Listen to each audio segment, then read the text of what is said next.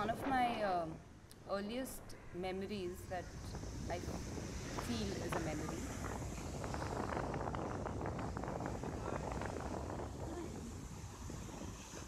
I don't remember playing actually.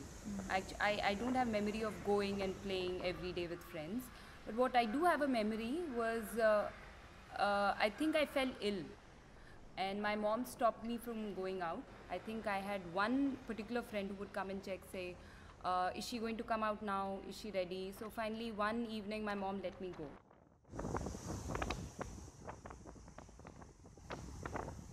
By the time I went to the playground, everybody had left.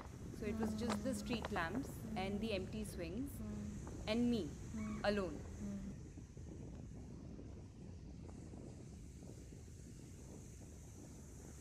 For some reason, that I remember very, very strongly. I remember the night, I remember the light, and I remember something of a feeling through which I'm always able to access that memory. Was it my first pause?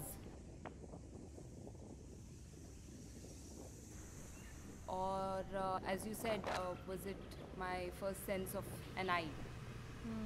You know, it needed the absence of everything that I was used to for me to just suddenly sense, oh, it's just me. You know?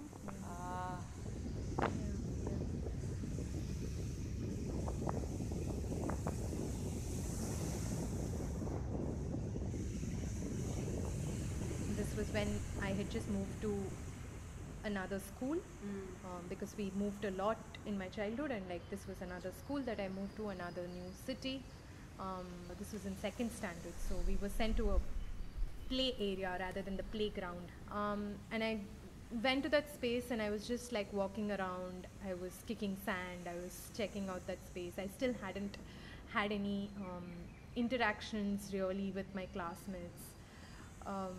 And I saw that the slide was free, so I actually climbed on the slide. Suddenly, when I went on top of the ladder, there was a moment where I just started looking around, and I just saw this chaos of like lots of children playing, lots of sound, and I was not part of that chaos.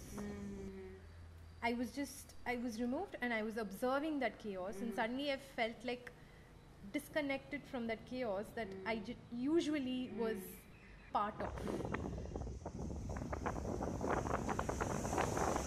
And because it was the first time I probably observed it in myself, it was very new and very intriguing.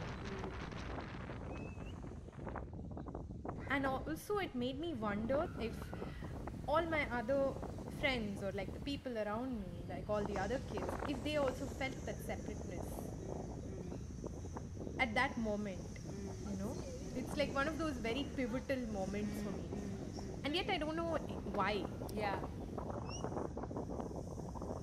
I think cameras must get spoiled in this kind of weather. Na? Cameras will usually get spoiled in this weather. Yeah, actually. The lens and all. You should keep a wet thing, keep wiping.